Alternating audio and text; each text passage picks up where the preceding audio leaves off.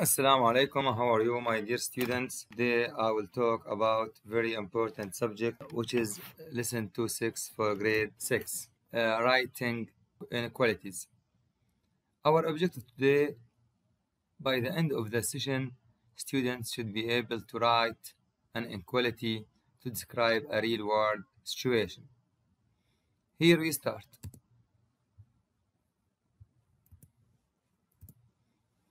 What is inequality?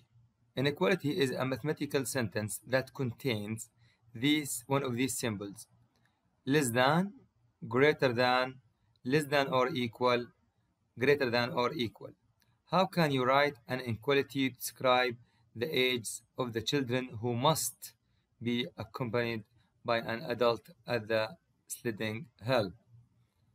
It's easier to use an inequality to present many values rather than making a list.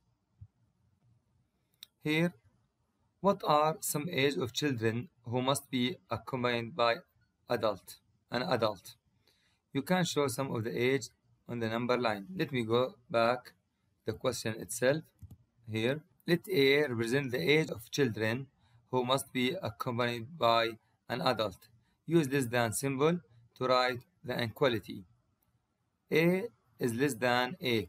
This inequality is read as A is less than 8. So this means that children who are less than 8, they will be accompanied by an adult. Must children who are 8 years old be accompanied by children? Here, look at the question. What about the student or the children whose age are 8? They should accompanied by an adult or no?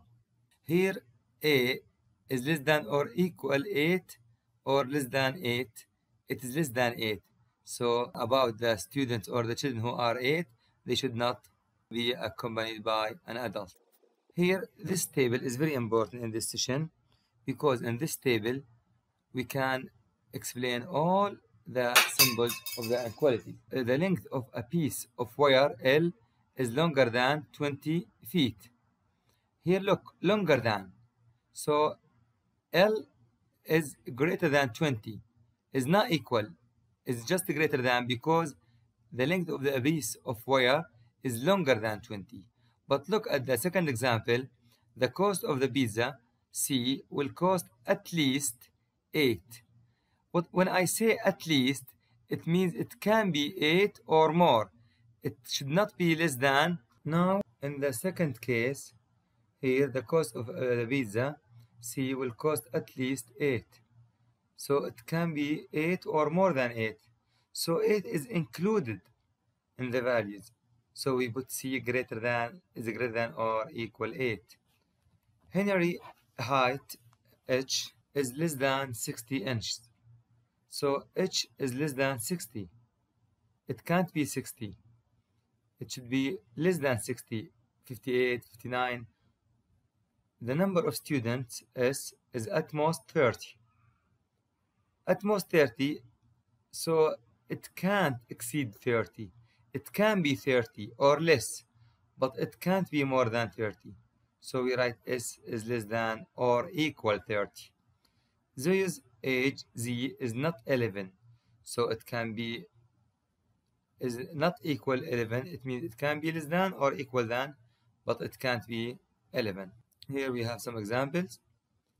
In 2 and 3, write an inequality for each situation. Look, number 2, a number n is greater than 22. So n is greater than 22 or greater than or equal, but in the question he said greater than, just. The value v doesn't equal 2, so it can be less and it can be more.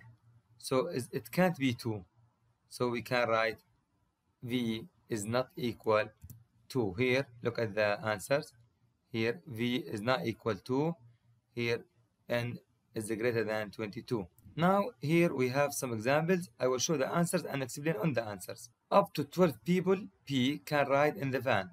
So, this van, we can put 12 people or less, but we can't put more than 12. So he write up to 12. So I write P, or yes, P is less than 12 or equal 12, because the number can be 12. Here, a number of days, D, of sunshine is not 22, 28. So it can be 28, it can be 29, 26, it can any number greater than 28 or less than 28. The distance of the race R is farther than 6.2.